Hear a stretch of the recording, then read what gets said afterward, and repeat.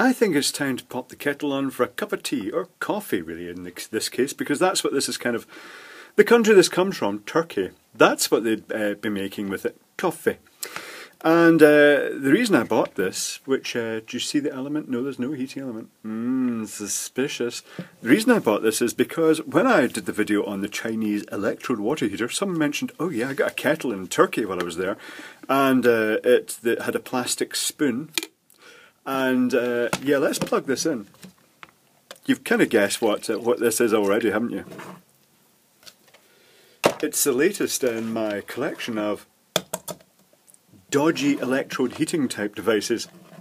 So let's sit that kettle over there while the power climbs steadily to about 400 and and it's starting to buzz already. Yeah, so yeah, some mentioned they'd been to Turkey and they'd got this kettle, and I thought, well, I've got to get one of them. And well, eBay, but very hard to find because it's not a typical Chinese. I couldn't find Chinese versions of this. Maybe they are available, but this is more a European version where electrodes, you know, when you look at the internet and Russia and all that, everybody's just a crackpot really, with the blooming wires and everything stuck in the tea to actually heat it.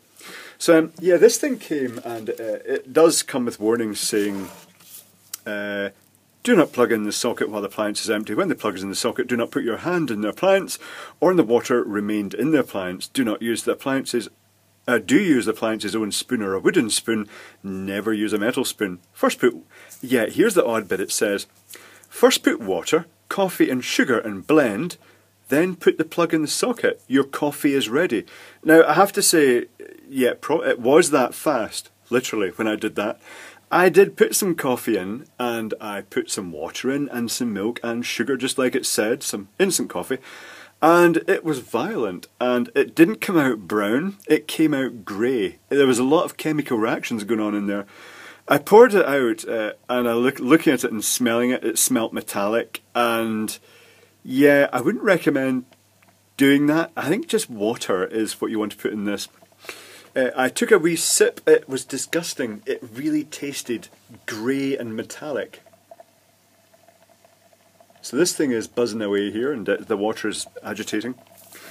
So yeah, quite hard to find, as I say. It does say 220 to 240 volt AC, 960 watt, 50 hertz. To be honest, anything above like 1 or 2 hertz is probably good enough, and yeah, anything from 110 up to 240 volts, it will just take a slightly longer time. But yeah, it says heating duration varies with different water tempers. Please unplug when the water is boiled. Tempers? I guess that must really, what they mean is conduction, the conductivity of the water. So now this thing is pretty much up to temperature, and it's notable that when it comes up to temperature, the actual current, the power drops quite dramatically. It seems to have a shape of electrode in there that kind of facilitates it. It displaces the steam displaces the water out, and it has a, you know, it just lowers the current to a good degree. It's sort of hovering about the 200 watts mark now, and it will just sit like that for quite a long period of time at that lower current. So yeah, it's quite nice. It's ideal for heating very small quantities of water, because it literally, as long as you cover the grid at the bottom, that's ideal. Oh, it continues to go down. It's down at 210. I mean, it's very variable. Yeah. So yes. Well, so I think it's time to actually explore this a bit further. So I'm just going to pause a moment while I start trying to pull bits of plastic out of this. Well, I have to say it was really quite hard getting this bit out. I tried hooking it out with a bit of metal wire with just hooked in the end, but it just wouldn't come out. Ended up, particularly with the restricted space, with the hand really in there, just trying to prise it out until it came out with a bit of a bang.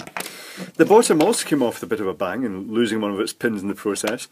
And what you can actually see is that there's no strain relief. The flex comes in, and it's got the two terminals, and they're just like put onto basically what looks like aluminium rivets. Yeah.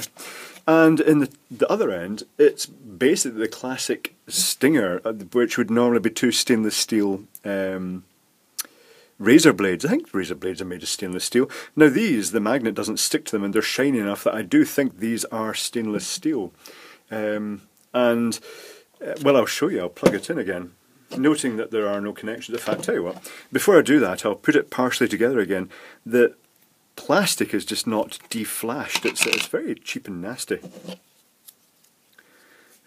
Shame on you, Turkey, which is where this is made. Whoop. So this clips on here. That kind of goes in there, and then it's kind of held on by this.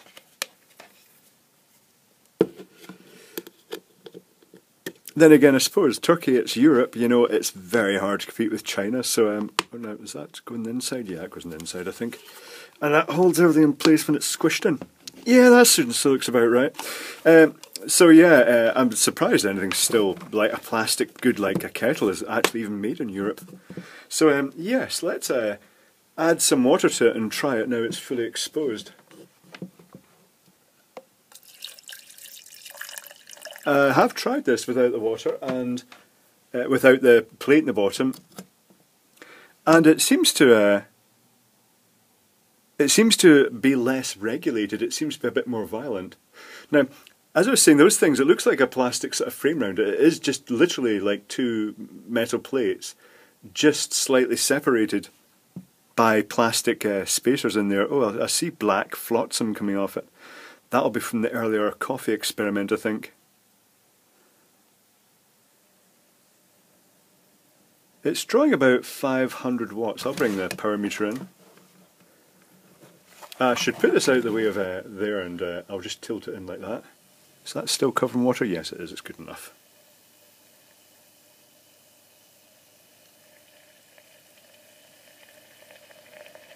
It boils, and then it doesn't seem to have the same luck in actually trying to squirt the, you know, it seems to, shall we say, ventilate a bit more. It just seems to just keep boiling quite ferociously. It doesn't go, the current doesn't go down quite as much as when the plastic housing's in there. I think that's kind of helps it regulate that. Yeah, and it'll just sit boiling like that for ages. So it's quite novel. Now your challenge is to try and find this, because I had to hunt on the, I mean, I knew I'd find it on eBay if I tried, but it was pretty hard. And I'll give you a clue. It's got, the listing actually shows a plastic spoon, and you think, well, that's a bit of a clue. And the listing actually says, don't stick your fingers in the water, or don't use a metal spoon, and that's an even better clue. But yeah, it's quite a neat, it's worth adding to my dodgy electrical apparatus collections. I do notice all the flotsam, the black metal coming off that now, which is probably from the reaction earlier on with the coffee test. But yeah, it's quite a neat device. I'm sure you guys will be saying, yes, it's going to be putting chromium and everything out, it's going to kill you.